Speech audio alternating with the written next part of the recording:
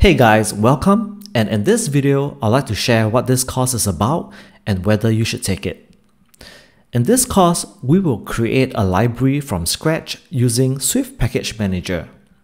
We will then host this library on GitHub, which allows developers all around the world to consume. In this project, we will build an onboarding feature as you can see on the right screenshot. And developers can easily implement this in their own projects to showcase their app features. We will build this in a way that is modular, configurable, and easy to implement.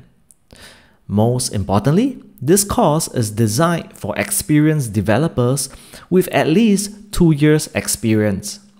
I would like to reiterate that this is not a course for beginners.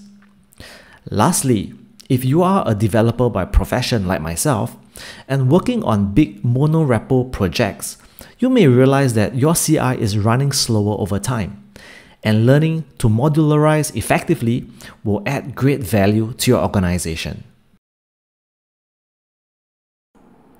Hi, welcome back. As you can see on my screen, I have Xcode open as well as the simulator.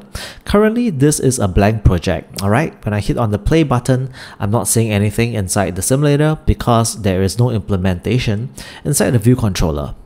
However, this project has already integrated our Faith Onboarding Kit library that we'll be building together in this course. So let me quickly show you the GitHub page, which is this one over here. So this is the library that we'll be building together in this course. As you can see, we have the source files inside, and then we do have a very nice README that provides some very useful information like installation as well as some sample code to quickly start using this library. Alright, so what I'm going to do is to just copy this sample code and I'm going to replace the view controller file over here. So let me just select all and replace that. And then I need to pass in also some images, okay? So as you can see over here, the sample image has some images names, and I currently don't have anything in my assets folder. So this is going to crash if I'm to build this, okay? So I've already prepared some images over here. So let me just drag that inside.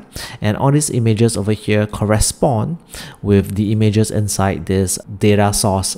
So the last thing that I need to do is to provide another view controller. Alright, so this is a view controller that this onboarding kit will transit to, which you'll see in just a minute, okay? So I'm just going to create the view controller over here. So let's create class, another view controller.